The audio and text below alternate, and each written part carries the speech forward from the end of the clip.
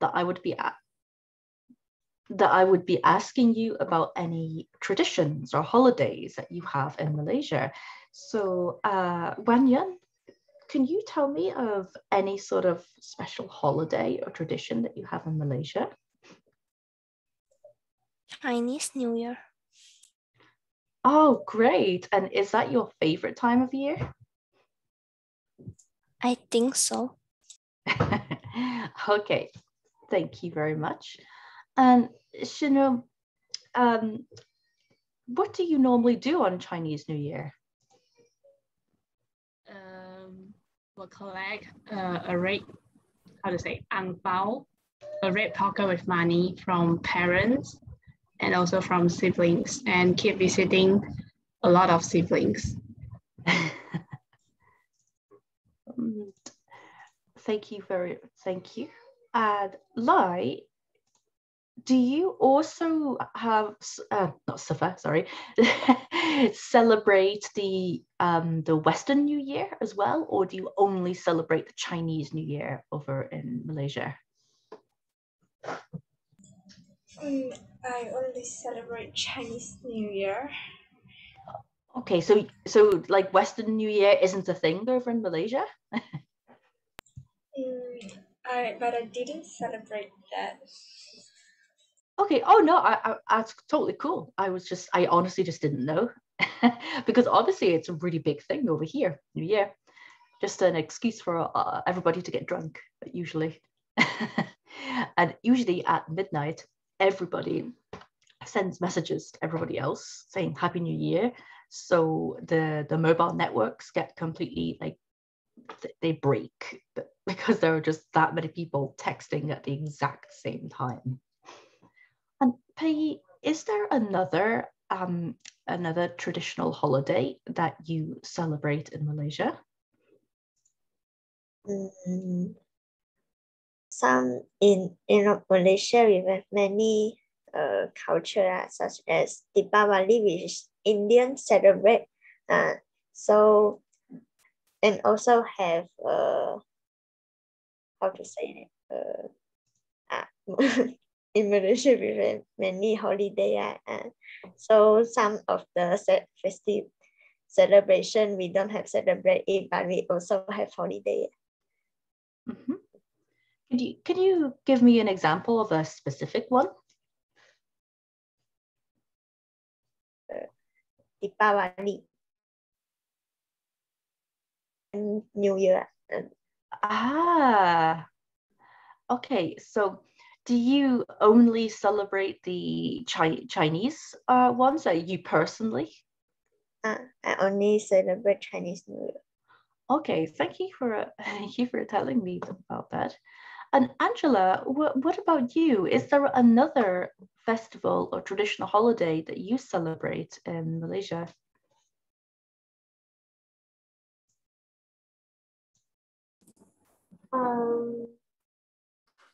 Any festival? What is the question? Sorry, which is it?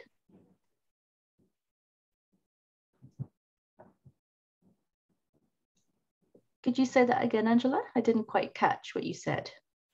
Can you repeat the question? Yeah, of course. So is there another festival or traditional holiday that you celebrate in Malaysia?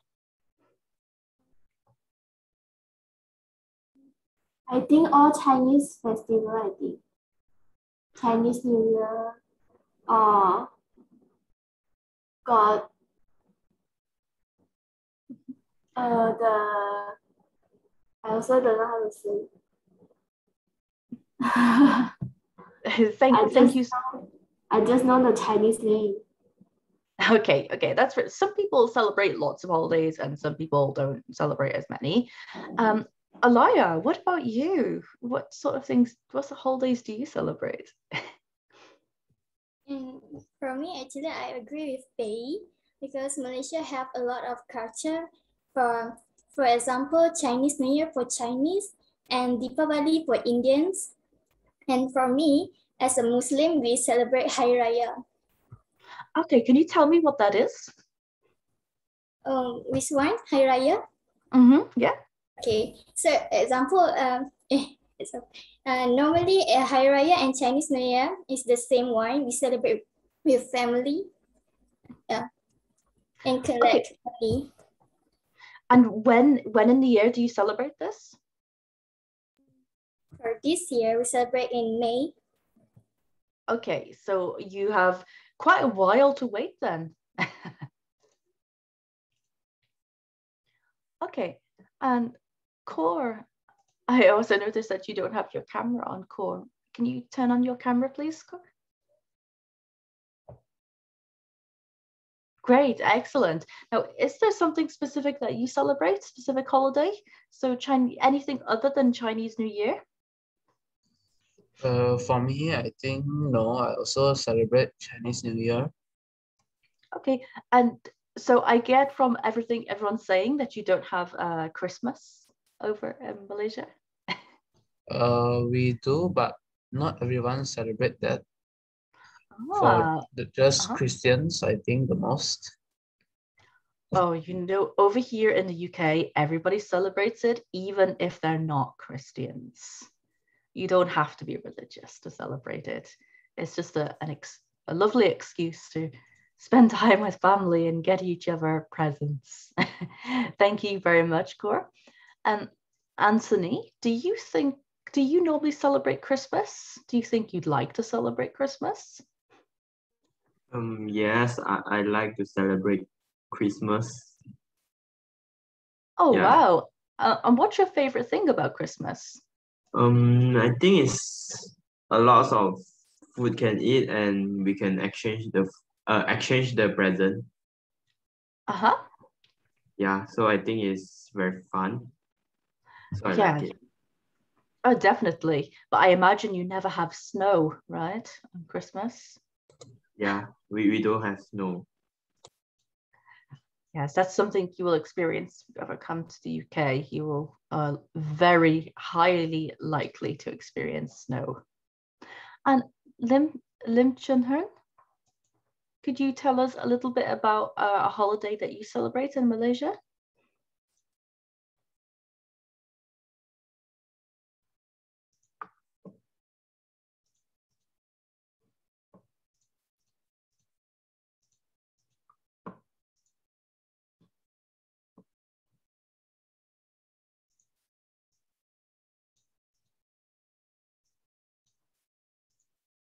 Okay, maybe not. Okay, everybody. So I sent a message to all of you about your words and your groups. Now, unfortunately, my son has run away with my phone so that he can watch cartoons. So I don't have the groups, but I vaguely remember who is with who in your groups. So did you manage to write those two definitions together? Oh, that's wonderful. So what I would like you all to do is, so in groups, I would like you to simply, do you have the share screen function on your end, or do you have to be hosts to share screen? I'm not sure if you have that permission to do that.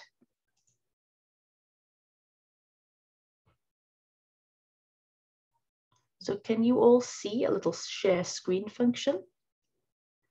Or is that not something that's on your Zoom? I can just briefly ask the admin.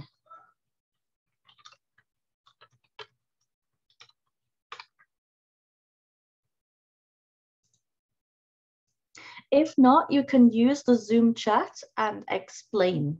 Okay, so group one, I believe, was Shinro, Pei, and was it Anthony in group one?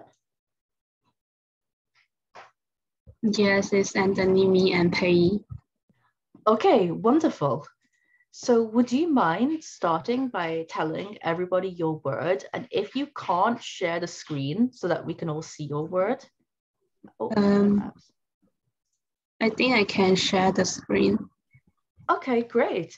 But if each of you could take a turn to read each definition so that each of you just get a turn to speak. Okay.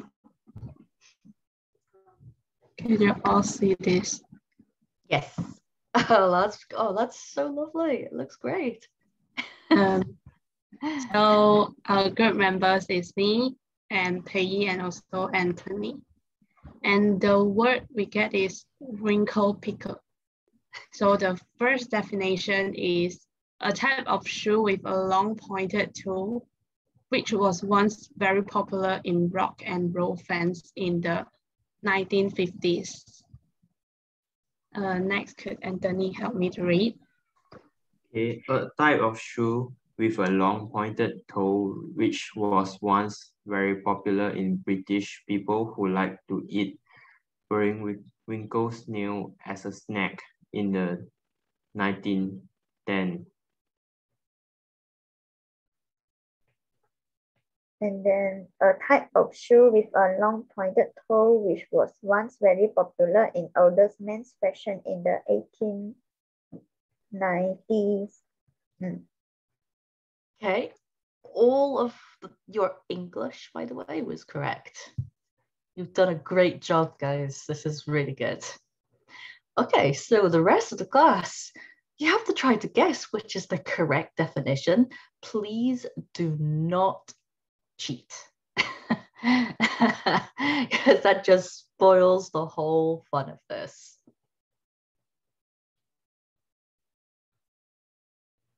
Okay, so group 2, 3, and 4. Which one do you think is? If you could just enter in the chat like what everybody thinks.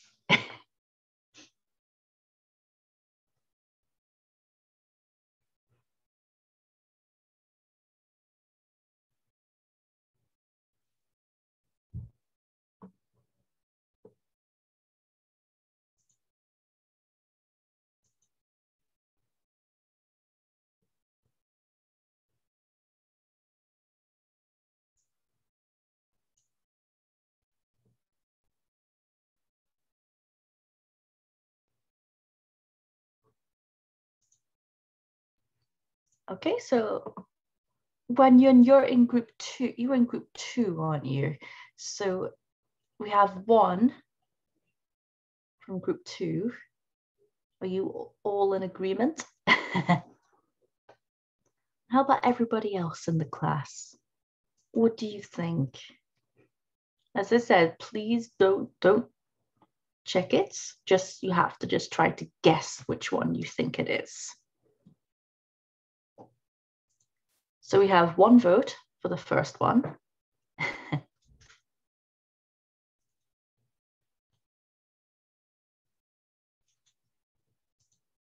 Okay, someone else thinks the answer is 1. Another person thinks it's number 1.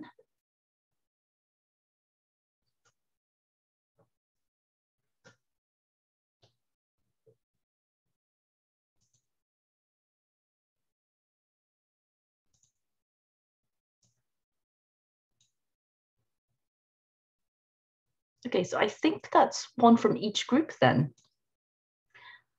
Okay, so as you know, it looks like the other groups all think the answer is number 1. So can you tell us the correct answer? Well, the answer is 1. Correct. Okay, that's really good. Okay, so let's keep this on the screen now. So I want to ask the other groups, how did you know that it was number 1? So for instance, okay, so if I ask Wanyun, how did you know it was number 1? What made you pick this one? I just guessed and I think I saw it before. Oh, okay, fair enough. And Angela, why did you pick number 1? I also guess that. And I think the number 1 is more suitable. Is most suitable, do you say? Yes. Okay. Now I can guess why people didn't pick 2 and 3, but I'm just going to first of all ask you all first. And Lai, why did you pick number one? Because I think the first one is the easiest definition, and others I think it has some I think it has some mistakes. Yeah, the third one does have one mistake in it, and it is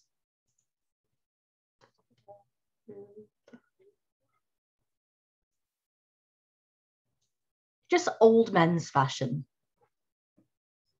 That's it. Okay, and I think the reason why people didn't pick number two is because it's very specific. I mean, I really like it. It was really good. I really liked it. Yeah, and it makes sense. I love how you've made it pick this because it's here as well. I really like that. It's very clever. However, it is very specific, and it's also logically unlikely as well. So it's unlikely you'd wear a certain pair of shoes just because of something you eat, even if it is strange or a delicacy. So has anybody ever eaten snails in this class? So they are a delicacy in France, actually, and I ate a snail once. I didn't like it at all. So you don't eat the shell, it's like the slug bit that you eat. But I ate it in a restaurant in the UK. And you know that if you want to try something native to a particular country, you really should do it in the actual country itself. So I've been to Italy. The Italian food that we eat over here tastes nothing like it's supposed to. I met my Chinese students from from a previous class that I taught. They took me to the best. They said it was the best Chinese restaurant in Glasgow. But they said even though it was the best in Glasgow, it didn't taste anywhere near as delicious as the real Chinese food in China. And it was so good. I loved it so much. Such good food. Okay, thank you so much. Do you want to, because I see that you have a couple of the slides, do you want to show them to us? Because you put so much effort. Yes. So this is the actual wrinkle picker shoes. Okay. So this is just a sample of examples. And are those strawberries? Yes. Strawberry pies. Okay, yeah, you've got a lot of them. Oh, I like that. That's nice. Yeah. So that's all from us. Thank you. If you could ever bake that, then I could be your official taster. Thank you so much, guys. You did a really, really good job on that. It's fantastic. And in group 2, I believe it was Wanyan, Alaya, and Nicholas. In group 2.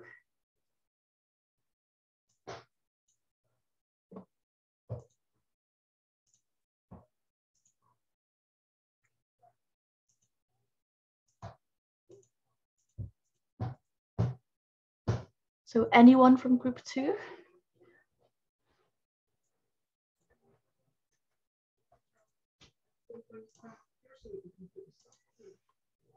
Am I correct? Was it in group 2? It was Wanyan, Yes. Alaya and Nicholas. Okay. Is Nicholas here today?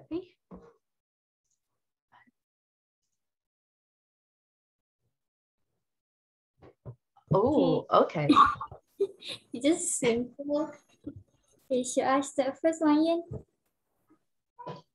Sorry, can you say that again, Alaya?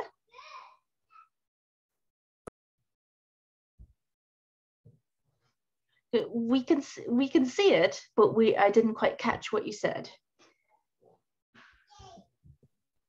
So our group is about roundabout. So the first one is a roundabout which has bunch around. And the second one is an unskilled worker or laborer. And the third one is a slang name for a person who work on a lifeboat.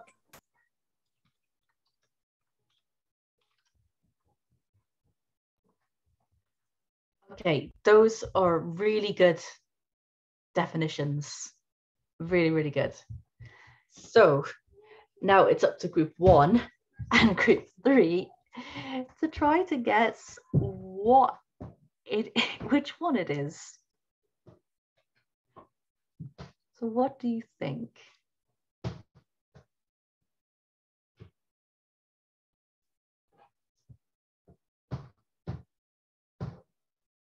Okay, so from group 1, okay, everyone has a different choice. So we have, 1 vote for 3. Most people are going for number 2.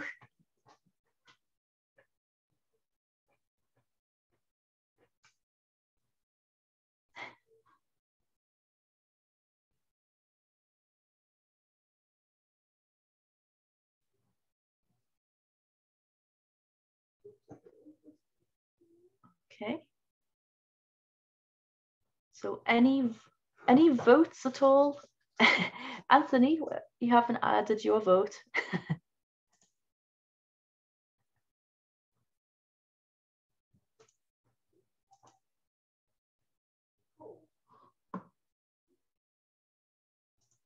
Okay, I think, I don't know where Anthony is, but he's the only person who hasn't voted.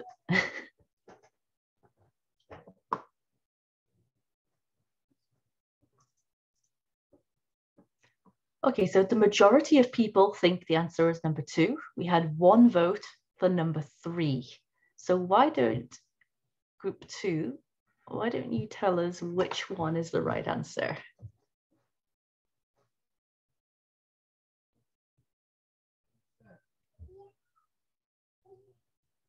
The second one is the correct definition for the word. Okay, great. So a lot of people got this one right as well. You find that this often does happen, that people just kind of guess. It's like an art form, writing good false definitions. Okay. Oh, wait, could you keep it up, please, Alaya? Because we're going to discuss some of your definitions. Thank you so much, Alaya. Okay, so I'm just going to go to chat and ask people why they chose what they chose.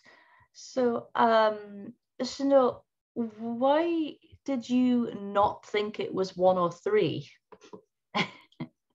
Actually, it's based on my common sense, because the first and the third definition has the word related to the word given.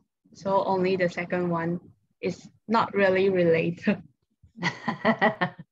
Yeah, logical deduction. Yes. Excellent. Okay, and Core, what about you? Why did you not pick 1 or 3? Because the definitions have like the words related to the first one, and just my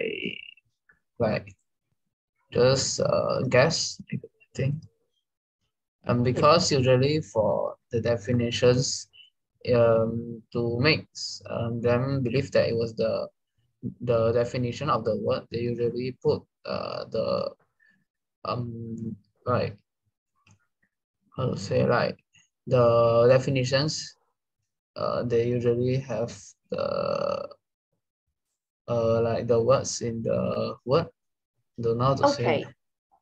I understand. So like roundabout is very similar to roustabout.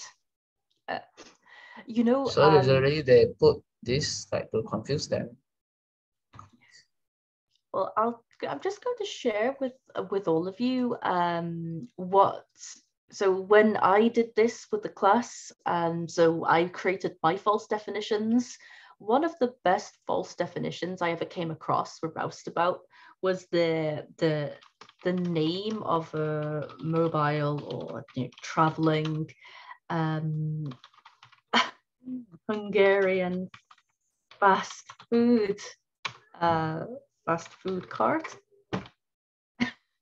And I thought that sounded so believable. So, like, the people who have like a cart that they push around and sell food, like from the food of Hungary, and they're like, oh, roustabout, get your food, Hungarian food at the roustabout. And I thought that sounded so believable.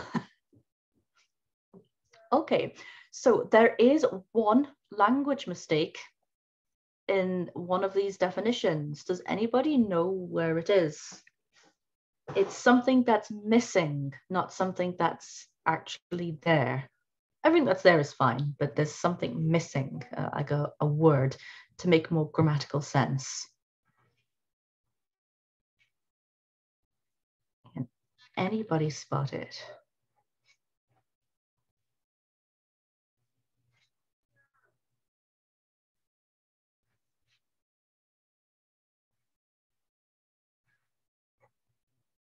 Okay, I'll help you a little bit. It's in the first one. There's a mistake in the first one. Anybody know what it is? It's not has bushes. As I said, it's nothing that's there, it's something that's missing. Something's not there that needs to be there.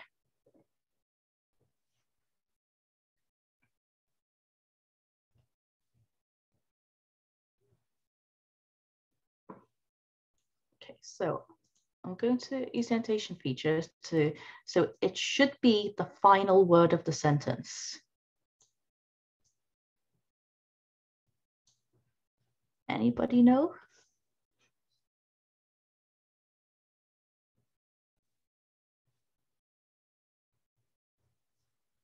Oh, Wenyan, yes, I just noticed it. Well done.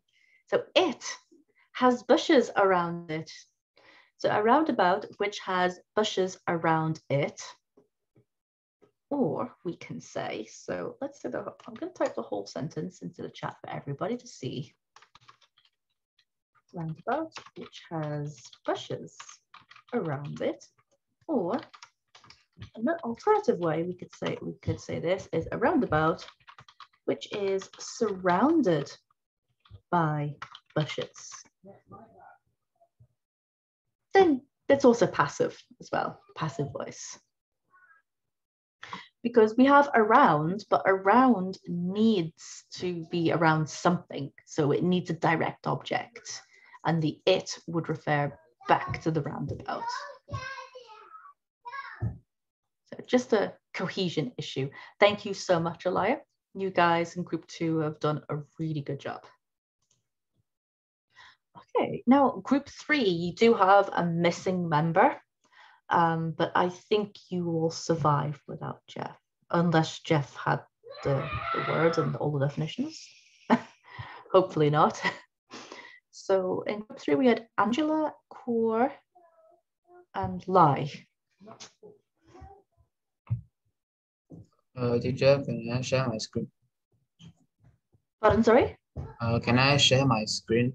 Oh, yes, of course.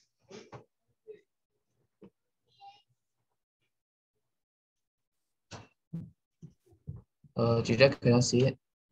Yes, we can see it. So the word our group got is discombobulate. And I will want to let our teammates to read the first meaning. The first meaning is to make someone feeling uncomfortable, not wanting to talk or be with you. The second is to confuse or make things more chaotic and confusing. And the third meaning is to do something not correct and against the law, mainly by abusing or bullying someone. Okay, really good definitions. also group 1 and 2. Which one do you think it is?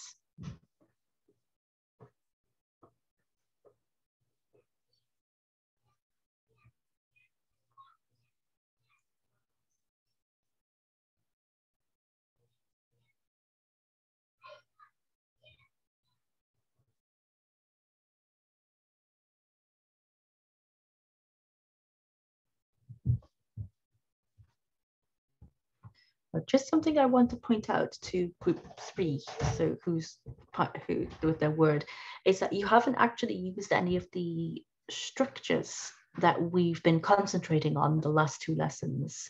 So you were supposed to use relative phrases, such as who, which, that, when, or where, and also to try to use some passive language as well, so the passive voice. So just remember that when we do exercises like this in the future, the purpose of them is usually to practice the target structures that we've been learning in class. And the reason I was teaching you those classes is because some of you are having difficulty with your writing in terms of writing complex sentences. So this is the reason why I chose for us to actually look at, so write relative phrases, relative clauses, because that is a way to make your sentences longer. And these sentences are actually long and fine. Okay, so we have, so someone has said number 2. Any other guesses at all?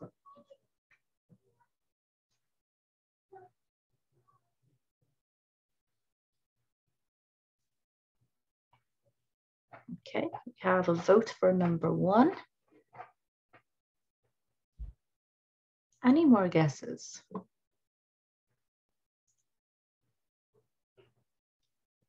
2.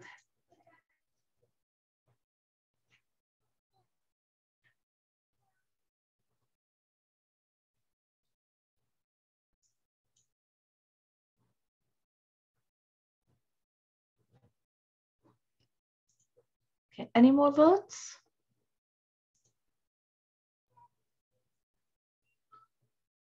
So Nicholas, you've been very quiet this class. Oh.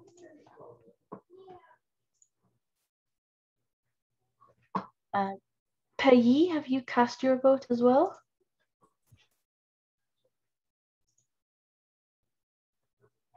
Ah, Laia, just in time to give your vote. Which of these definitions do you think match discombobulate?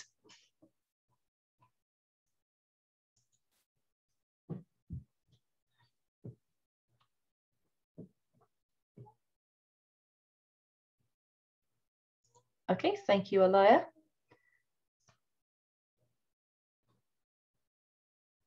So who hasn't given a vote? Pei, could you also vote as well, please?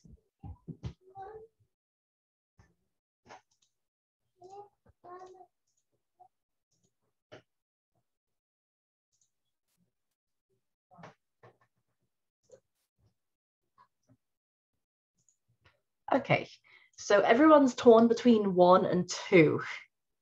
Interestingly, no one's gone for number 3. I found that very interesting. Okay, everybody, group 3 even, can you reveal to us which is the true definition? The true definition is number 2.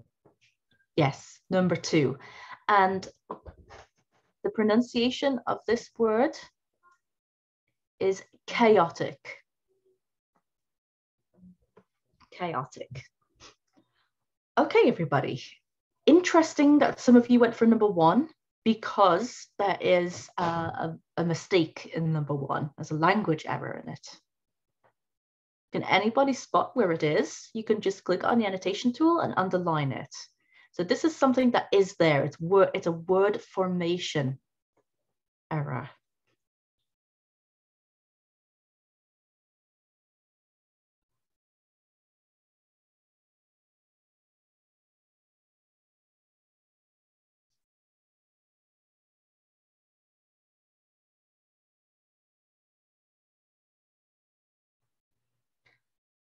And it would affect the rest of the sentence as well, but only a slight rewording for the second half of the sentence. But can anyone spot the word formation error? Yes, Banyan again. Oh, it is. It's feeling here. It should be feel. Ah, yes, because if we change this to feel, it does require we change the second half a little bit. So it should say to make someone feel uncomfortable. Uncomfortable. I'd put like a slash there. A slash.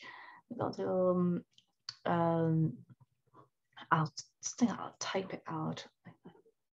Let me get rid of the annotation. Go back to the chat. So to make someone feel uncomfortable or like they do not want to talk or be with you.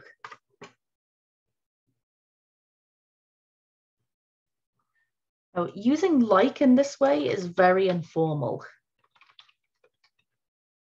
And we want to write that more formally,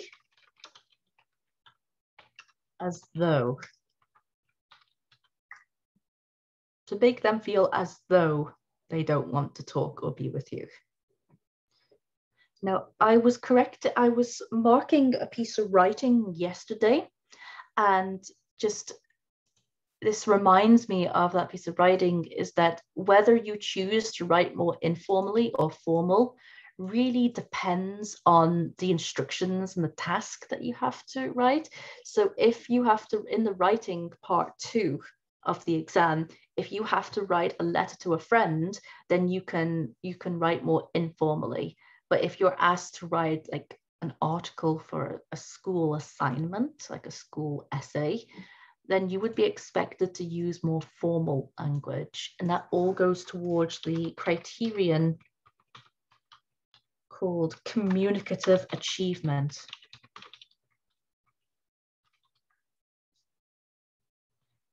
So it just linked to that example I used there. So it makes someone feel uncomfortable or like they do not want to talk or be with you. Or we can say to make someone feel uncomfortable or as though they do not want to talk or be with you. Okay. Now, also, just want to go back here. Do something. Not correct and against the law are not synonymous exactly. And I think this is probably why nobody picked number 3, because not correct is just like right and wrong as in like a test, but against the law is significantly more serious. And technically, bullying isn't really against the law. It's against the rules of an establishment, but it's not against the law as such. So there's a lot of mismatching in terms of logic here, like the severity or degree of meaning. So not correct is nowhere near as serious as against the law. Abusing somebody, well, you can't abuse somebody, but the definition of abuse is, you know, not very clear cut. So certain types of abuse are against the law, but abuse in general, I'm not too sure. And bullying someone isn't necessarily against the law, but definitely against the rules. So there was a mismatch here in terms of the words and expressions you used and the, you know, what they mean. Okay. Thank you so much, everybody. You've all done a really fantastic job. I didn't actually expect presentations at all. And I'm so glad that we did this exercise because I've always wanted to see you all get more engaged by doing project type stuff in our classes. Hopefully you enjoyed doing this. And if you did, hopefully you can let me know and we can do more stuff like this in future. So I love project type work. Okay, everybody. So I'm going to give you a little, oh, where did it go? I couldn't see it on my share screen. The class, just trying to share my screen. Ah, there it is.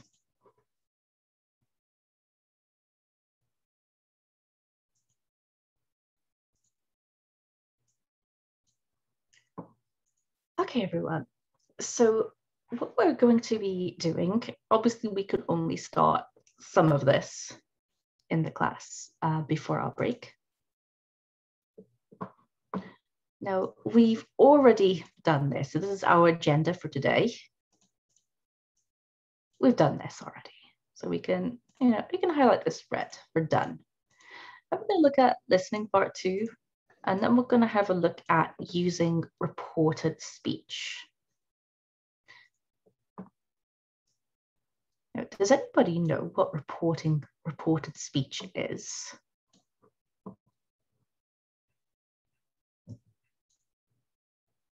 If you think you do know, just switch on your microphone, or if you just want to have a guess.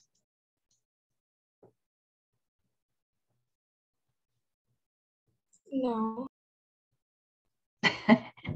Okay, yeah. So it's like when you say like he said, she said. It's when you report what somebody else has said. We have specific grammar and structures for grammatical structures that you would use, and specific tense that you would use with specific modals for reported speech. So it's essentially reporting what somebody else has said. So he said, she said, or they argued that. A little bit more formal. She said, she thought, she had taught the class before.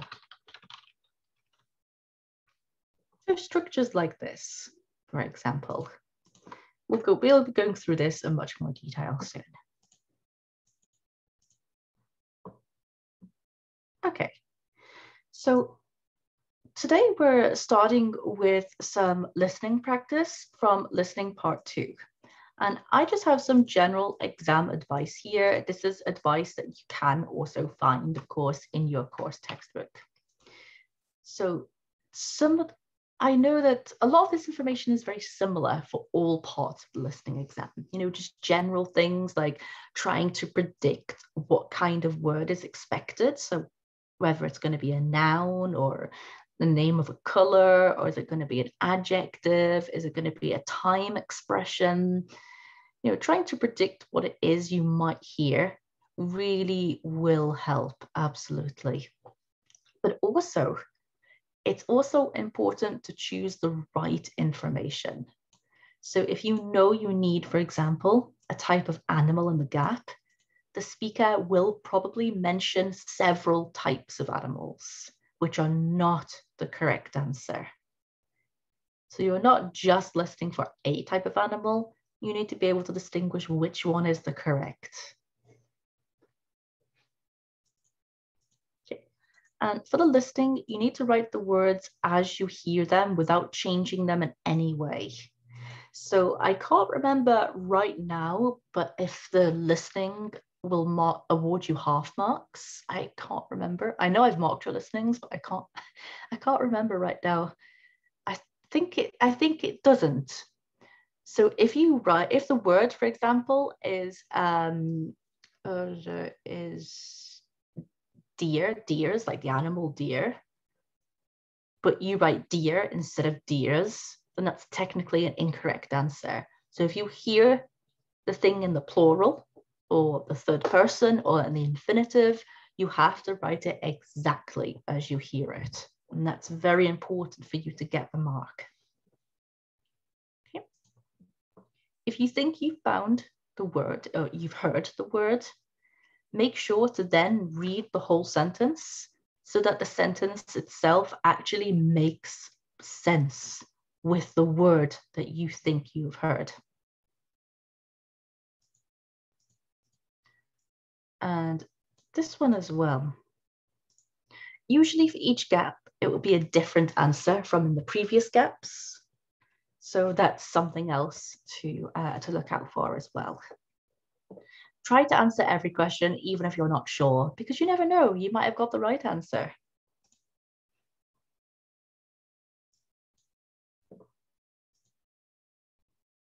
Okay, so I'd now like you to turn to page 88.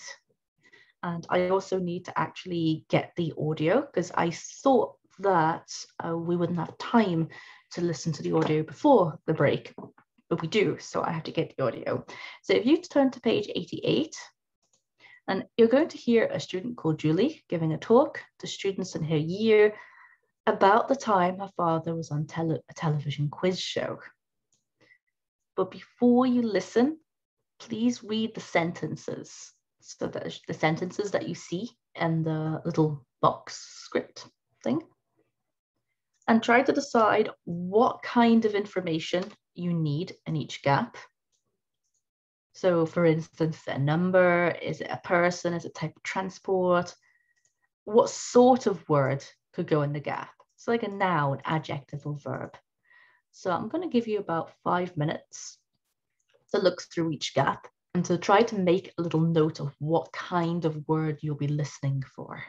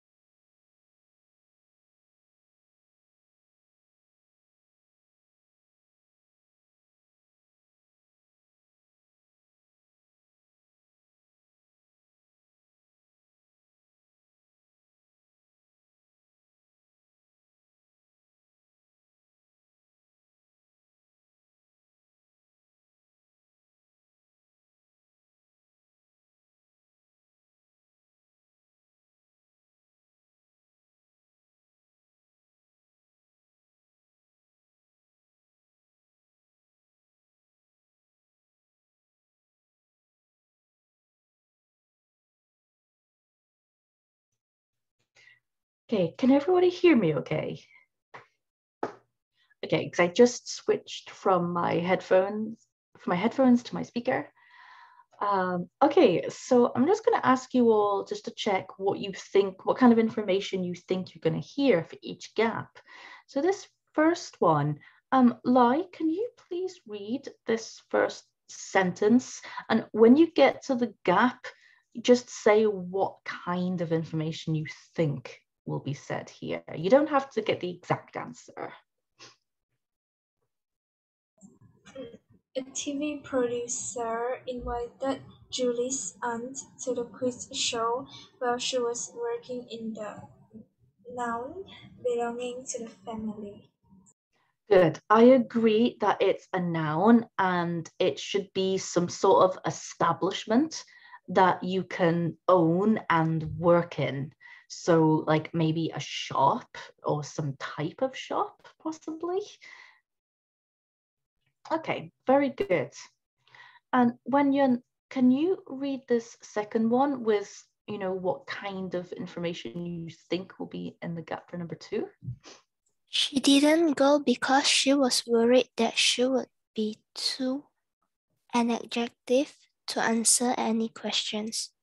Yeah, I agree. So I haven't actually listened to the audio yet, so I actually don't know what the answers will be.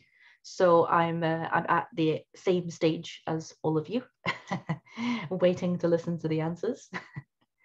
So yeah, I agree that it would be an adjective there. Good, to describe how she feels. Okay, Pei, could you do the same for this third part? Julie's father used a noun, maybe a transport to travel to the show. Yeah, I agree. Some form of transport. So I was like cheekily thinking time machine. No, that probably will not be the answer though. Would be cool. Okay, Chanel, could you please read the fourth one? When he went to the show, he forgot to wear a, I think it's a noun. Anything else about this one? Maybe it's about some things or equipment. Okay, yeah, so it could be some form of equipment or just something that you wear. It could be an item of clothing. Now, also you've got the here. So it's going to be like, I don't know, hat or a tie to look smart maybe, or a pair of something. It probably won't be glasses, because normally when glasses, we would say he forgot to wear his glasses. So it probably won't be something like that. Okay, so Angela, could you please read this one and tell us what kind of information you think belongs in that gap? He prepared for the show by learning large numbers of, I think it's a noun, from the newspaper. Yeah, I think it's also a noun as well, because you do have this preposition here, and it's something that you have to learn large numbers of. And, some of these gaps, I've already guessed what the answers would be. So my guess is that the answer is probably going to be facts. It might not be. So it might not be facts, but it's a possibility. It makes sense, in the context as well, because you can use the context to help you. Okay, so oh, Lai, did you read one already? I don't think you did you? I already read the first one. I was telling myself, like, Lai, did you read? I think if you did, it was the first one. Core, could you please read number 6? The contestants were asked to wait in the now for the show to begin. Okay, anything else that you can tell us about number 6? Probably like a place. So it's going to be some place in which, you wait. mean, it might not be a common place. It might be a weird place that they were asked to wait in, but it's likely to be some sort of common place. Okay, great. Anthony, could you please read number 7?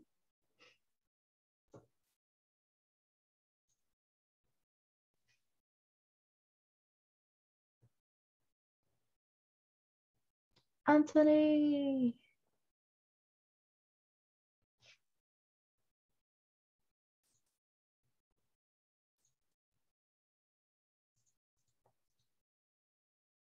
Okay, I'm going to ask Alaya to steal your turn. Okay, Alaya, go. He competed against a bus driver and a bank employee. Announced. Okay, so is it, do you think it might be one noun, or do you think it's going to be some sort of phrase? What do you think? I'm not sure. Because they're describing people and their professions. So a bus driver and a bank employee. So it might be more than one word. But it's going to be talking about occupation. Exactly. Occupation, employment, exactly. So a bus driver, a bank employee, and it could be a teacher. Maybe one word or 2 words, or scuba dive instructor. I don't know, but some sort of noun phrase that relates to occupation.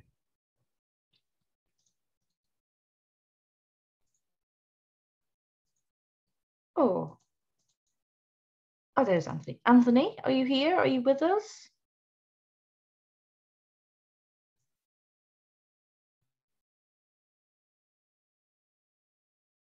Oh no. Okay, so Anthony's connection is not so good at the moment. Hey, Pei, can I ask you to read number 8, please?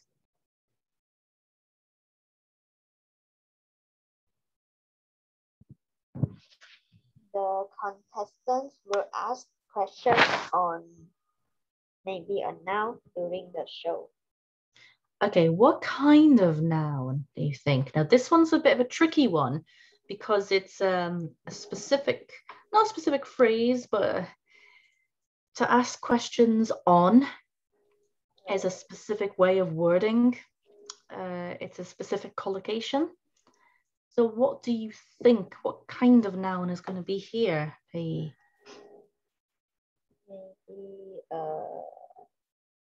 the type of question. Okay, yeah, so it's going to be the subject. So like geography, questions on geography, questions on history. So it's going to relate specifically to an area of knowledge, a subject. Okay, so I'm going to ask a couple of you again. So Wanyan, could you please tell me about number 9 and read the sentence?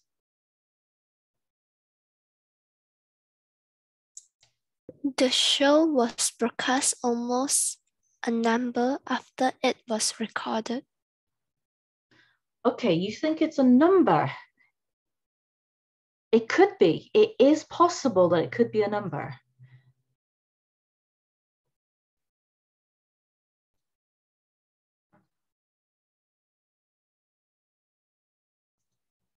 Okay, sorry, I'm just reading a message from Anthony. Okay, Anthony, that's fine. Please do watch the recording though, so you can learn about the reported speech. Okay, thank you, Anthony. Okay, so is there anything else that anyone thinks that number 9 could be? So it could be a number, you're right, but it could be something else. Yes, so Elias said time, but time's still a number. But it is related to time. What else could we say related to time?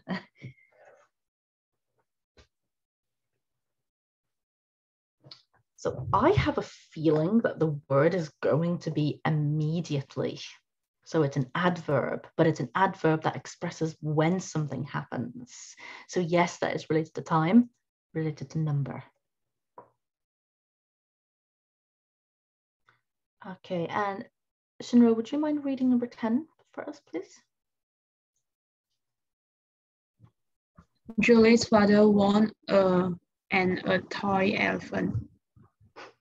I think it's a noun such as prize or a things. Yeah, but because it says here and the toy elephant, that's very specific. So it's likely that the word won't be prize. It's likely that it will be something specific that he won. So maybe a trophy or a holiday, maybe. I don't know, whatever it is he won. I mean, I could absolutely be wrong because, as I said, I have not seen the answers yet. I'm in the same situation as all of you. But because it says, and the toy elephant, it would therefore be very odd if this was just a prize, because this is specific information. Okay, everybody. I think it makes sense for us now to have a break. Then we will do the listening. Then, of course, we'll go through the answers together. And then we will talk about the all interesting reported speech. Okay, I'll see you back here in 10 minutes time, everybody. Great work.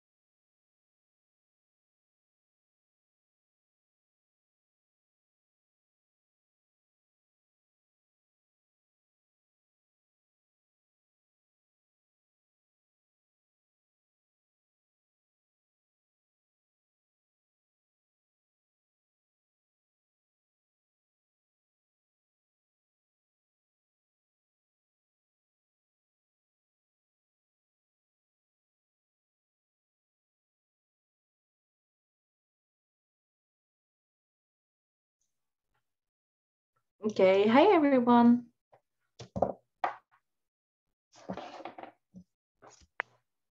Are you ready to listen? Not to me.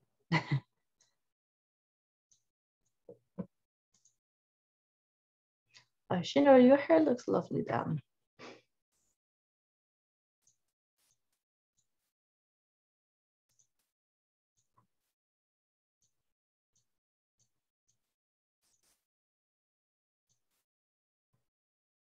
Okay, Core, are you back as well? And the lawyer?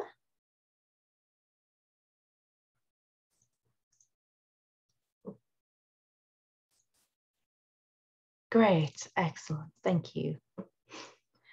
So everybody, I'm now about to play the audio for you. I will share my screen so that we can look at the, keep the text in front of us while we're listening as well. And let's see if our predictions were right. So I'm just going to press play now. Unit 8, Listening Part 2, Exercise 2. So, I'm going to tell you about my dad's 10 minutes of fame. It was when he starred on a TV show a few years ago, and it happened like this. The family had a small shop just round the corner from where we live, and one day my aunt was working there on her own when a TV producer just happened to walk in and ask her if she'd like to take part in this quiz show called The Big Question. That was a big show, you remember, when we were small kids. I suppose he thought she looked good on TV, sort of photogenic. Anyway, when she was asked, she just refused to even consider it. She said she was afraid she'd get so nervous that she'd be unable to say a word when a question came to her. My elder sister, who was only 11 at the time, told her she should go because it was the chance of a lifetime. But no one could say anything that would make her change her mind. Just by chance, at that moment, my dad walked in. Well, he saw his opportunity and offered to go on the show himself. Anyway, the producer agreed, and a couple of weeks later, my father took a hired car because ours was very old, and he drove to the TV studios. I don't think he trusted the trains to arrive on time, but I reckon there must have been quite a chance he'd get stuck in traffic. You know what it's like round London. Well, anyway, when he got there, he suddenly realised that he'd left his tie behind. So he had to ask the producer if they got a spare one at the studio he could borrow. Anyway, he was told he didn't need one, or a jacket for that matter either. Oh, and I forgot to say, he didn't really study for the show, by reading encyclopedias and so on. In fact, I don't think we've ever had an encyclopedia in the house, though I did suggest buying one for the occasion. I suppose he could have gone online, but as far as I know, he didn't. He told me later that the only thing he'd done was what he always did in the evening, which was read the popular press that we hadn't sold during the day and pick up lots of trivial facts. Anyway, later, what he told me was that before the show, he stood around with the other participants in somewhere called the Green Room, where they chatted to each other and were given something to eat and drink, and they got to know each other a bit. My dad felt a bit intimidated, I think, because the other competitors seemed very confident and looked really keen. My dad was expecting them to be doctors or lawyers or something, but in fact, although one of the women really was a university lecturer, the others were a bus driver and somebody who worked in a bank, so quite a mixture. When the show started, I think my dad felt quite lucky and very surprised to be able to answer his questions, which were all about general knowledge and nothing too specialist, because he actually managed to win. Anyway, he did the show, which was recorded, and all of us were longing to see him in it, especially as we knew he'd won. We thought it'd be broadcast like the following week, so it'd be really up to date. But in fact, it came on nearly 2 months later, and we almost missed it because we'd almost forgotten about it by then. But it was good because for weeks after, people were stopping my dad in the street and saying, "Didn't I see you on The Big Question?" Finally, though, My dad didn't become a millionaire or come home in a sports car, unfortunately, but he did win a big television with a wide screen. We've still got it at home and it's great for the football. And a big fluffy elephant, which he gave to me. They were pretty impressive prizes for us then. Well, for me, because I was still quite small. So that was my dad's 10 minutes of fame. I wonder what mine will be.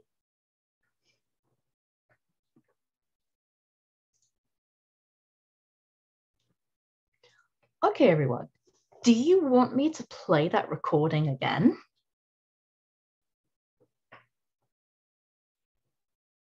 Okay, so I can see a nod of yes from Pei. Yes. Okay, and Lai as well? Okay, sure. You know, when learning French, listening is my weakest skill.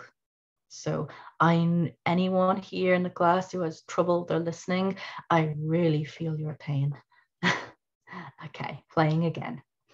Unit 8, Listening Part 2, Exercise 2. So I'm going to tell you about my dad's 10 minutes of fame. It was when he starred on a TV show a few years ago, and it happened like this. The family had a small shop just round the corner from where we live, and one day my aunt was working there on her own when a TV producer just happened to walk in and ask her if she'd like to take part in this quiz show called The Big Question. That was a big show, you remember, when we were small kids. I suppose he thought she'd look good on TV, sort of photogenic. Anyway, when she was asked, she just refused to even consider it. She said she was afraid she'd get so nervous that she'd be unable to say a word when a question came to her. My elder sister, who was only 11 at the time, told her she should go because it was the chance of a lifetime. But no one could say anything that would make her change her mind. Just by chance, at that moment, my dad walked in. Well, he saw his opportunity and offered to go on the show himself. Anyway, the producer agreed, and a couple of weeks later, my father took a hired car because ours was very old, and he drove to the TV studios. I don't think he trusted the trains to arrive on time, but I reckon there must have been quite a chance he'd get stuck in traffic. You know what it's like round London. Well, anyway, when he got there, he suddenly realised that he'd left his tie behind. So he had to ask the producer if they got a spare one at the studio he could borrow. Anyway, he was told he didn't need one, or a jacket for that matter either. Oh, and I forgot to say, he didn't really study for the show, you know, by reading encyclopedias and so on.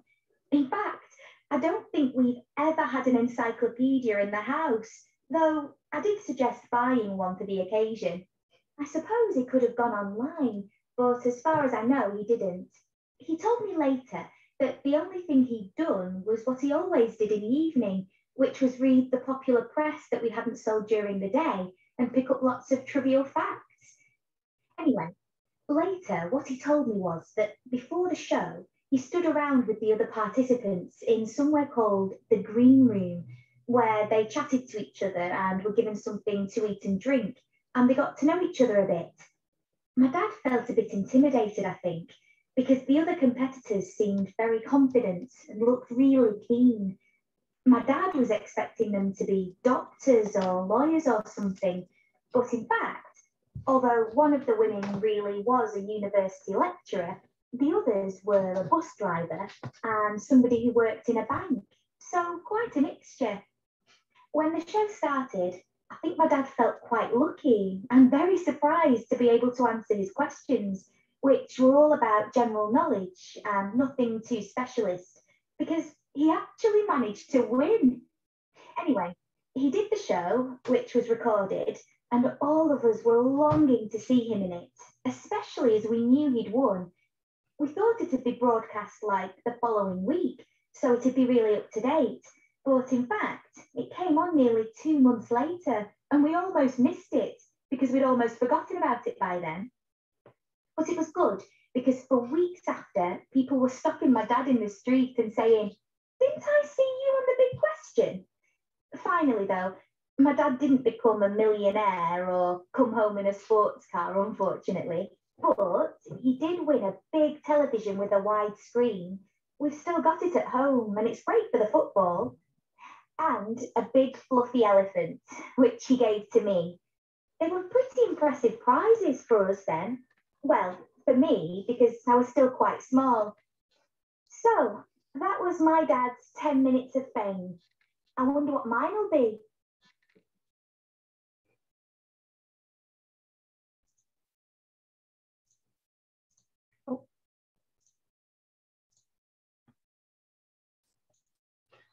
Okay, everyone.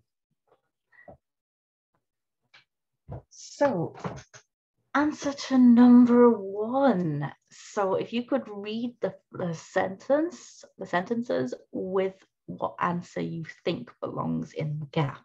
Okay. So Pei, do you think you could read the first part? A TV producer invited Julie Ann to the quiz show while she was working in the shop belonging to the family. Good. Excellent. Well done. In the shop belonging to the small family. Okay. Wen-yun, could you please read the second one? She didn't go because she was worried that she would be too nervous to answer any questions. Precisely. Good. Excellent. Angela, could you please read the third one?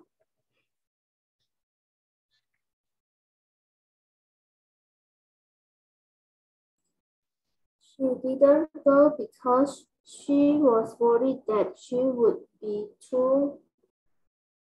That's we've done number 2, so this is number 3. I'd like you to read, please.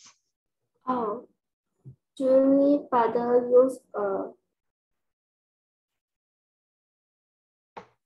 used a hired car to travel to the show.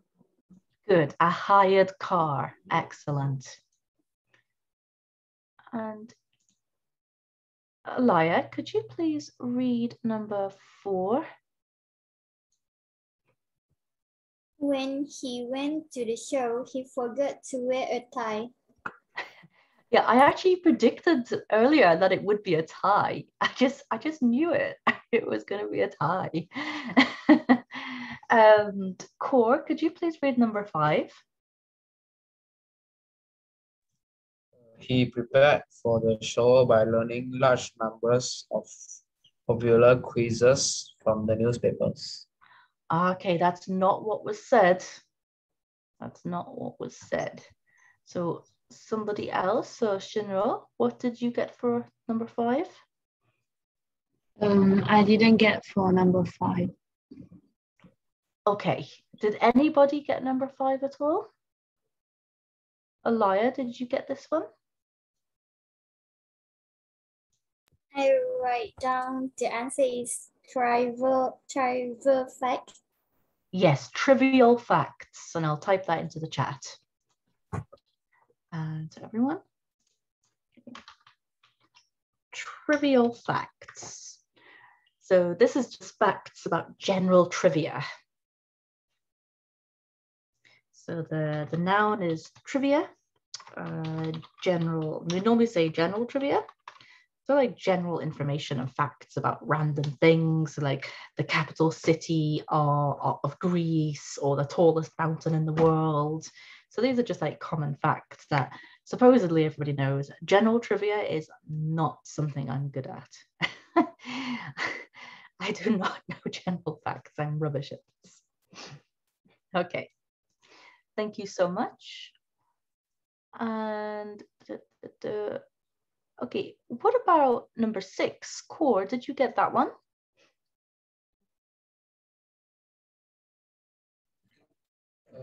I'm not sure, but I can try. Mm-hmm. The contestants were asked to wait in the thing like green, I heard something like green ring for the show to begin.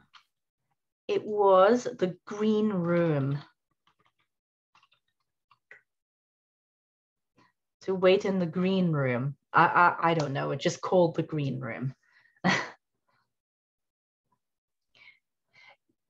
Yeah, I said that when we went through this, it was likely going to be somewhere very common. So like wait in the waiting room. But because it's included, I actually said that it's probably going to be somewhere very specific that they were asked to wait. Okay, Wen Yun, could you please read number 7? The contestants were asked to wait. Oh, no, number 7. He competed against a doctor, a bus driver, and a bank employee. A doctor? No, they didn't. The answer is not a doctor. Because if you remember, he said he thought that the contestants would be doctors, but they weren't. So the answer is not doctor. And also this word is competed. So Lai, did you get the answer to number 7? Because it's not, the answer is not doctor. A university lecturer. Yes, exactly. A university lecturer. So remember when we looked at the exam advice before we started listening? One of the pieces of advice was that you should watch out for extra information that's meant to, confuse you. Or so they said that he thought they would be doctors, but they actually weren't. Okay, so and number 9, Angela, could you read this, please?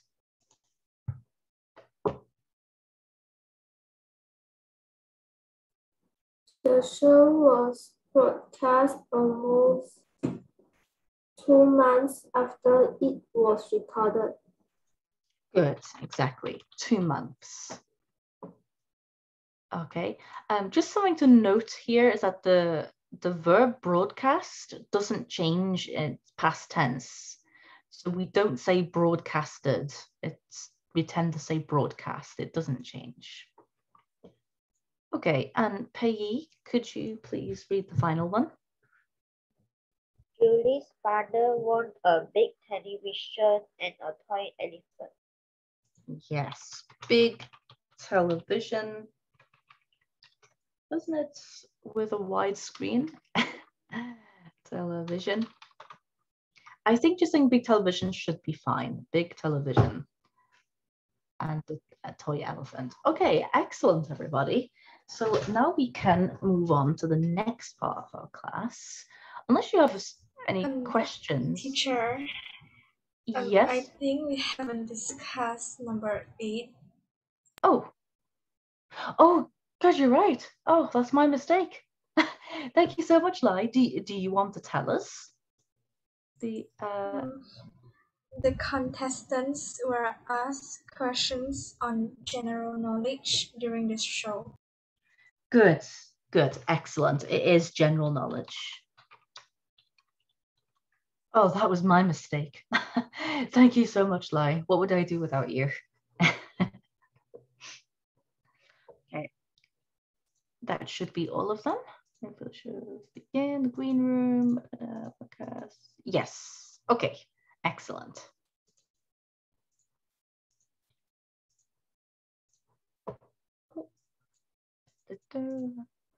So I just want to point you now to the idea of reported speech. So yes, there's a little bit more grammar, but not too much more grammar. So in the listening that you heard just a moment ago, there were lots of examples of reported speech. So have a look at what the examples are here. She said she was afraid she'd get too nervous and be unable to speak when they asked her questions. So with reported speech, it's when you report what somebody else has said.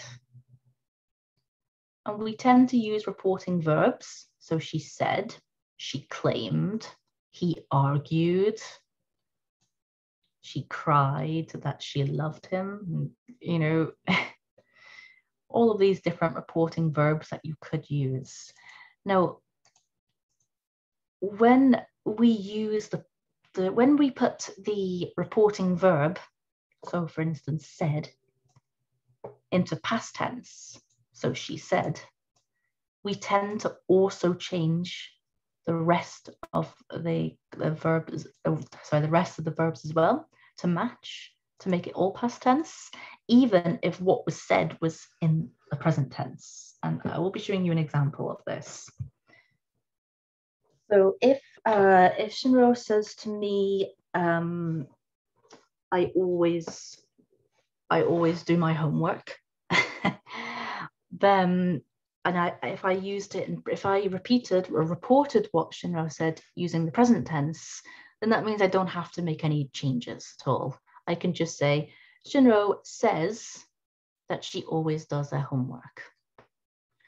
But if we want to change the reporting verb to past tense, then we have to change everything to past tense.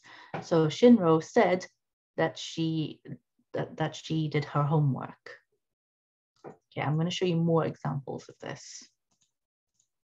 This is the little bit here. If the reporting verb said, told, admitted, or warned, so these are example reporting verbs. In the past, we tend to change the original to a past form as well. I'm going to show you examples of this because I don't think I did very well with my, my on-the-spot example. Okay, so if somebody says, I live in Berlin, and you were going to put said into the past tense, then she said she lived in Berlin. Let's have a look at an example, present continuous. I'm watching TV. He said he was watching TV. Now, I'm just going to use the annotation feature. Because we've put the reporting verb into past tense, I'm going to use a different color now. And it means we've also changed the rest of it as well. Oh, sorry. Okay, so I live in Berlin becomes she said she lived in Berlin. I'm watching TV has become he said he was watching TV. I've seen the film already. That is present perfect. That changes to past perfect. She said she had seen the film already. Past simple. So it's already in the past. I missed the concert. Then we change it to past perfect. He told me he had missed the concert. I'll phone you soon. She promised she would phone me soon. So if what the person said is in the future tense, then we use would.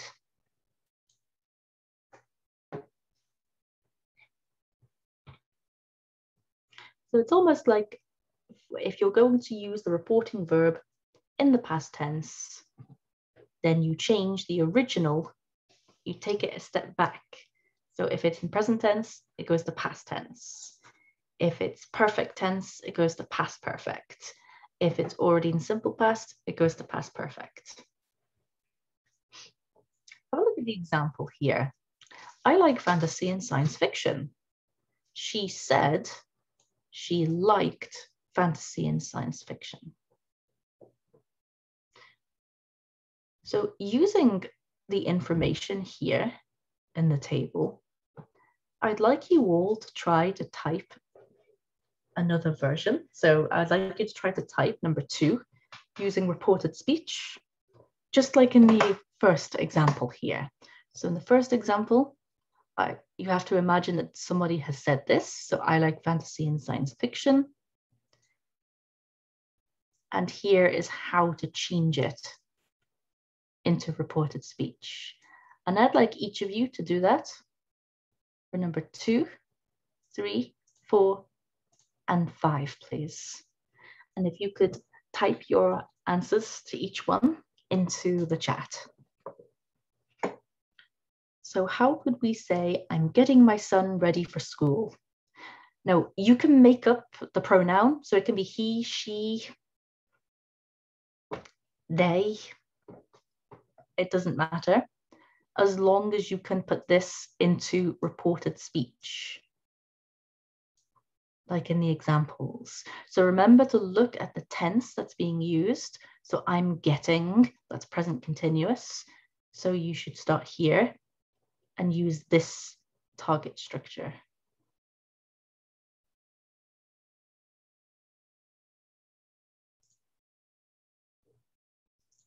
Okay, good. Shinra, correct. Okay, Alaya, some mistakes there. What I'm going to do is I'm going to put everyone, actually I'm going to be easier to do it this way. Payee, good, that was correct. So Alaya, in your version, you've forgotten to change the tense. You're missing the verb, the auxiliary verb to indicate the tense. So was getting.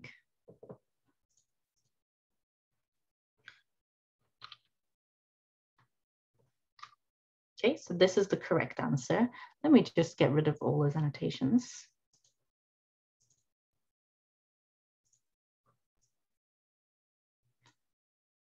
Okay. So he said he had already spoken to him. So Shinra and Peggy, I think that you're already really getting the hang of this. I thought that I'd explained it so badly, so I'm surprised that you're, that you're getting it all right. I've already spoken to him. He said he had already spoken to him. Good. And number 4.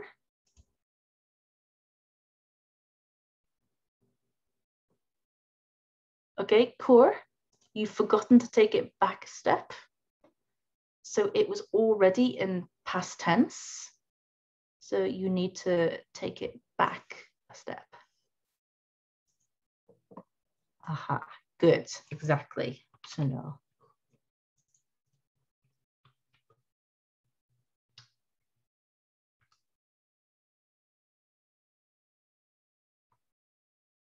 Yeah, the morning bit isn't really important.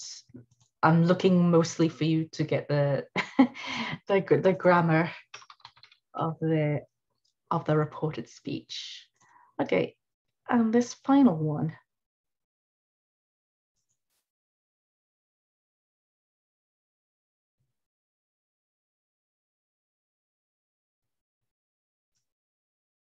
Also, he said is fine as well.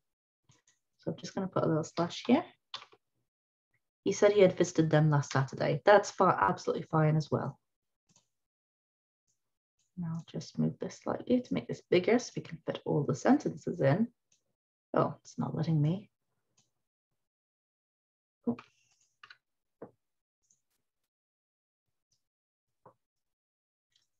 Okay, Wanyan, that's not correct.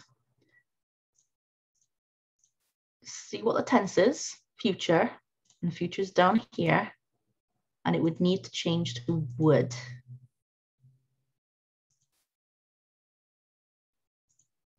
Okay.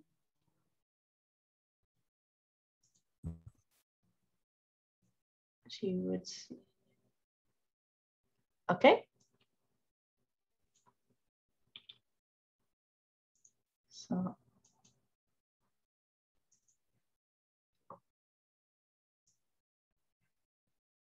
Okay, that's better. And good lie. Excellent. So she promised she would see you when she was ready. Okay, excellent, everybody. That's really good. Okay. So that's all correct. Thank you very much.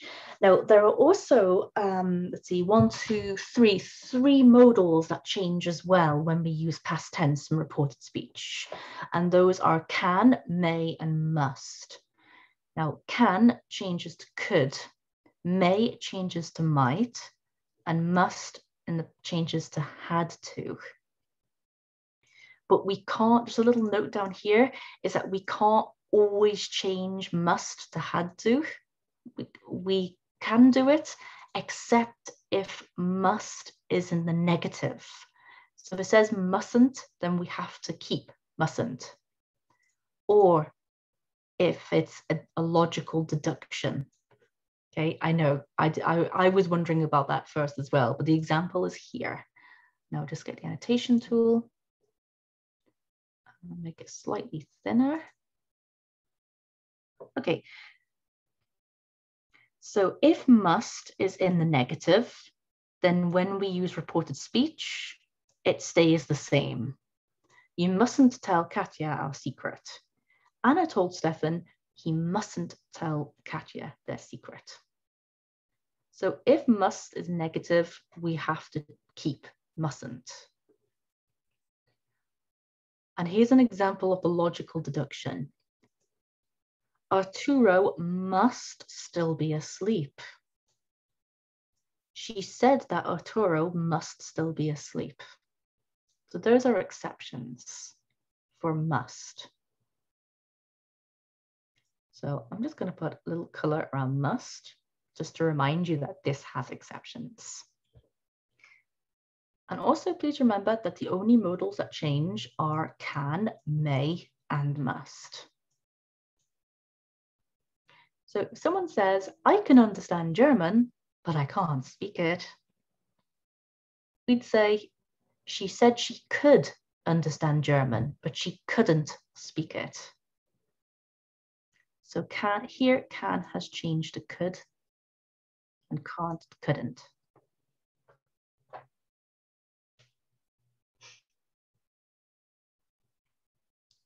Okay, and may would change to might. So if somebody says, I may give the book to John, as the reported speech, some suggested he might give the book to John. And let's have a look at must. In most cases, must can change. Must would change to had to. I must cook dinner. Tanya said she had to cook dinner. Okay. So we've had a look at here at can, may, and must. Can goes to could, may goes to might, and must goes to had to, except if it's negative or a deduction. Now, but the modal verbs could, would, should, might, ought to, and used to do not change. They do not change at all. Okay, so your job now, everybody, is to change these 3 sentences into reported speech. I've given you an example with can't, may, and must. Can you please give a reported version of this? Reported speech. Again, you can invent the pronouns as you want.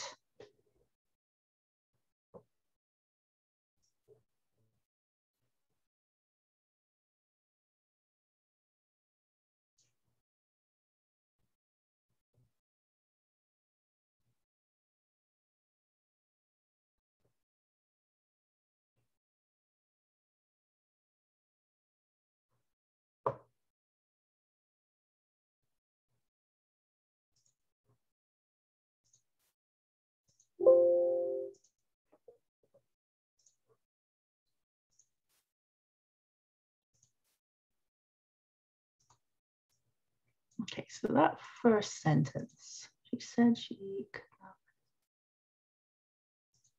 Good, Pei. That's very good. So I'm just going to add that here. Why did it not let me do that? Ah, there we go.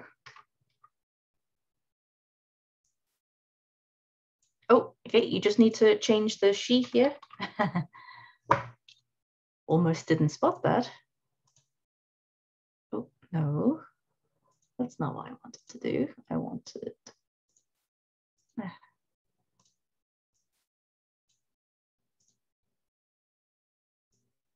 just wanted to make the text red.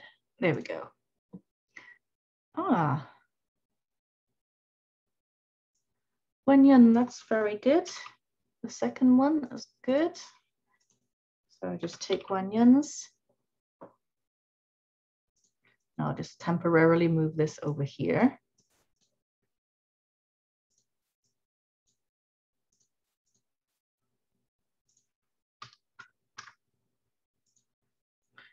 Okay.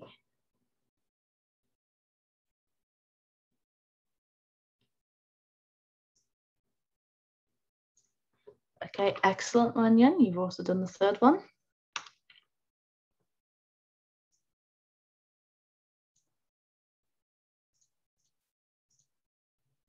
And I'm just going to remove the annotations because it does look a little bit scruffy, doesn't it? Okay, everybody, that's really good. Excellent work. So please make sure you make a note of this because you'll be doing a speaking exercise for 5 minutes in breakout rooms. And when you come back from the breakout rooms, I'm going to ask each of you what your partner has said. So that would require you use a reporting structure. So for example, let's say Lai and Shinro are together. And I say to Shinro, okay, so what was Lai's answer to this? And Shinro has to say, Lai told me that she, yes. Good luck, everybody. Here are the questions. And I can also give you the presentation as well if you, okay. So we're now thinking back to the context of listening. How would you feel if you were invited to take part in a quiz program and why? So this is actually talking hypothetically, so you can use conditionals. So I would feel, so there's also that difficult language as well. What would you like to win? And have you ever won anything in a competition before?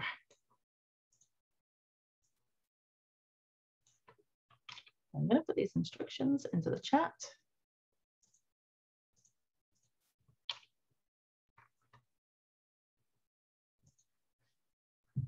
Good luck, everybody. And don't worry too much if you get all of your reported speech wrong at this stage. This is quite literally the first time we're ever talking about this. If it's something that you guys are struggling with, we can look at this again and do more work on it.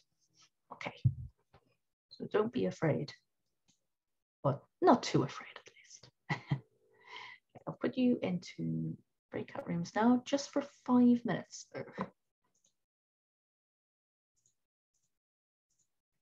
Remember to ask each other those questions, of course.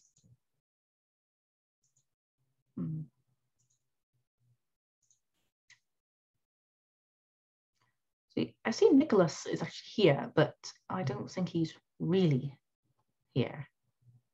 So I'm going to move Wenyan to that room instead.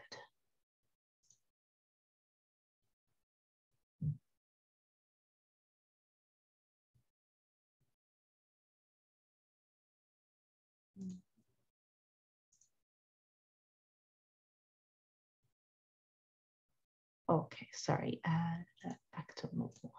Okay, opening your rooms now. Everyone is in a 2 or a room of 3. Okay, see you back here in about 5 minutes.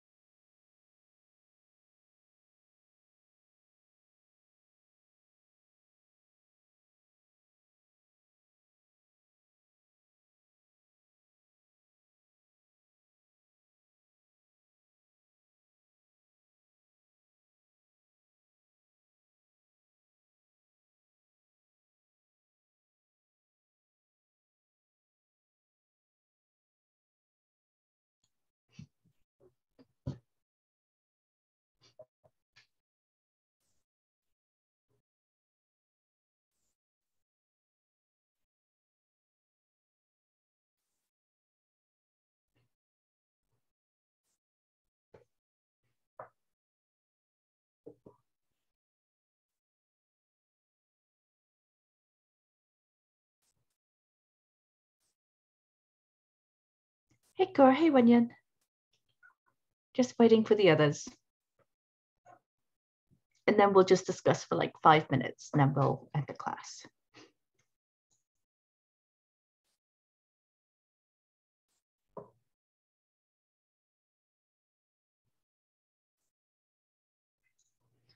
Okay, hey everybody.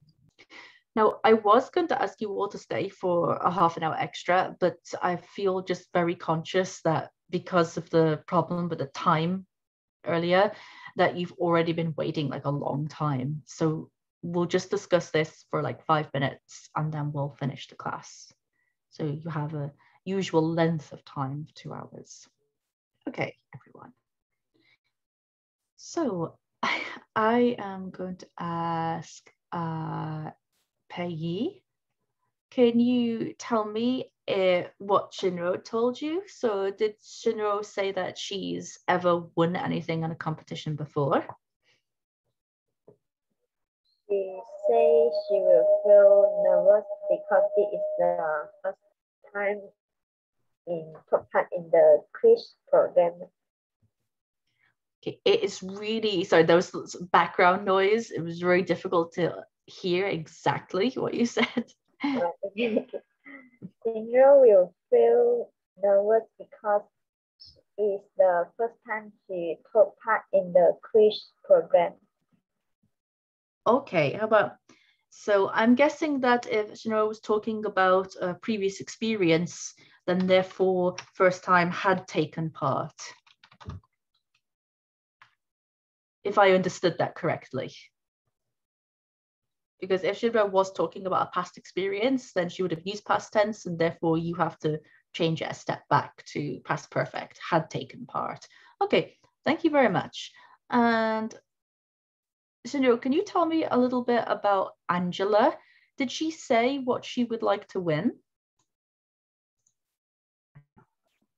Angela said she would like to win the first prize in a competition.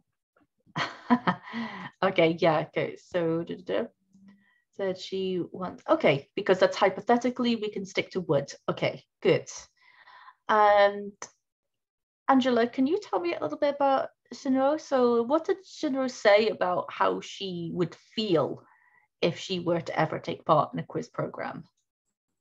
She said she will feel anxious because it's the first time she took part in a quiz program, and she will feel excited because it is a good experience. Okay, so we're talking hypothetically here. So she would, that's good. Because if we go back to the slide here, would doesn't change. So good, excellent. So that doesn't change. Okay, very good. So I'm going to go to breakout room 2 now. I'm guessing Nicholas probably didn't speak to you. But Cor, can you tell me a little bit about Wanyan? So did Wanyan say whether or not she's ever been in a competition before? She said she had never been in. Can you repeat your question? Your answer is correct. Has she ever been in a competition before, taken part? She had never taken in this kind of competition. Okay, good, excellent. And Wenyon, can you tell me a little bit about Core? Has he ever won anything before in a competition like this? He told me that he had won something like a trophy. Good, excellent. Out of interest, what was it for? Did he tell you? Teacher, can you repeat your question? Yeah, did he tell you what the trophy was for? No, he didn't. Just said, I have won a trophy. Maybe, Core, what did you win the trophy for? Like what was the trophy for? Yeah.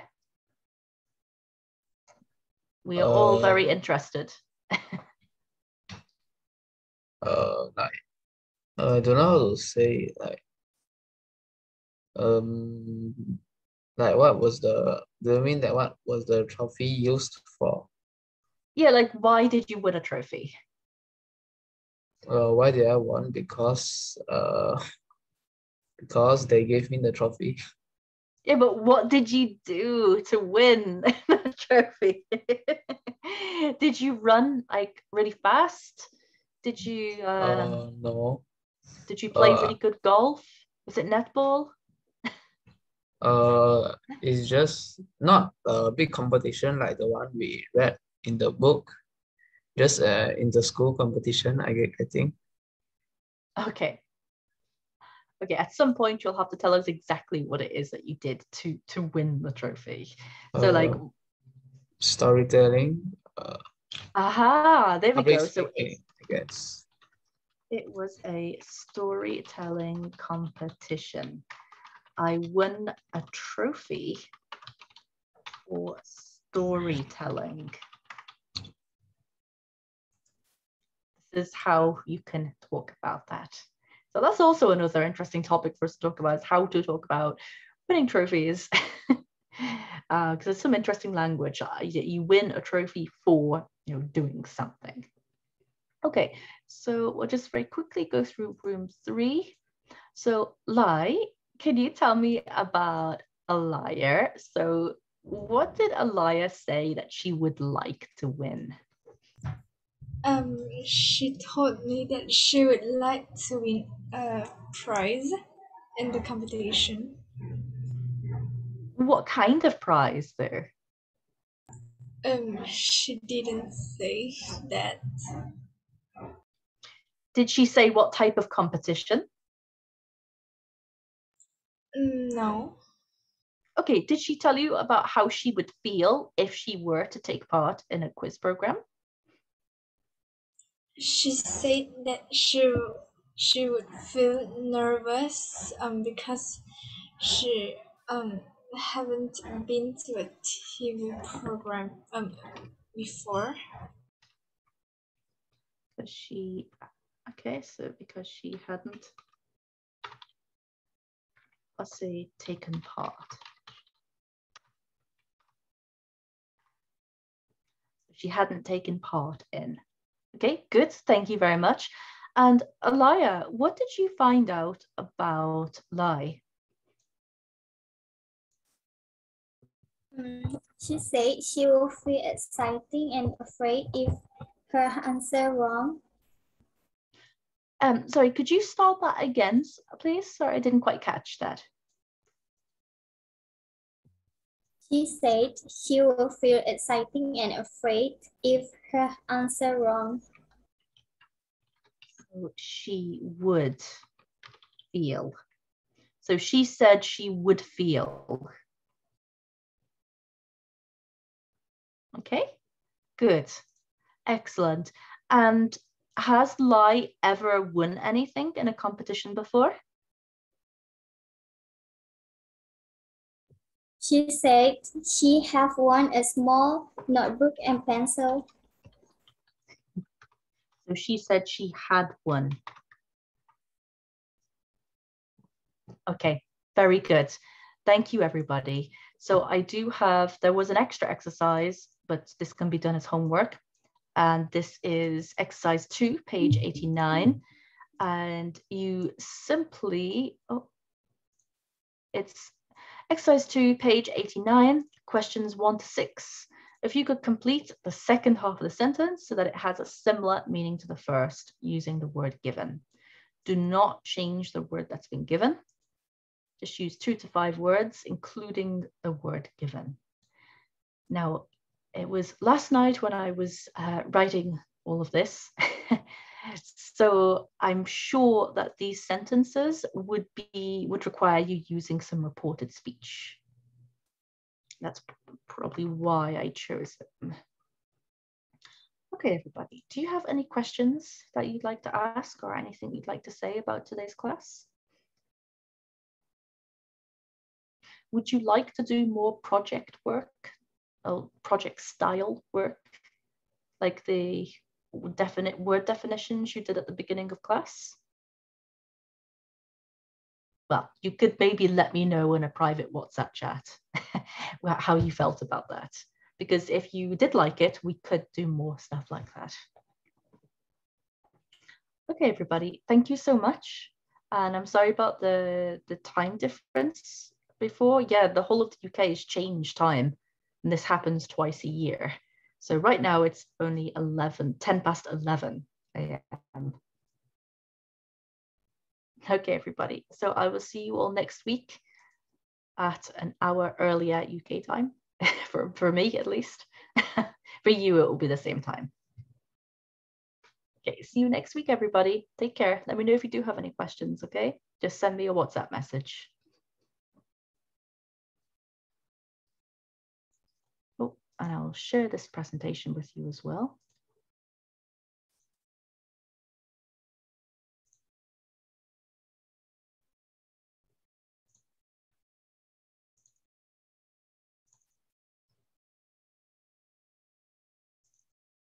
Okay, so here I'm sharing now. Here it is, the presentation for today. Alternatively, of course, you can watch the video.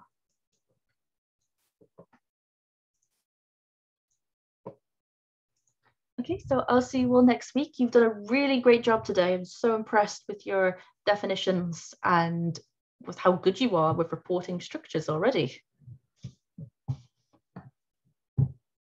I'll see you all next week, okay? Thank you, teacher. Thank you, teacher. Thank you so much, everybody.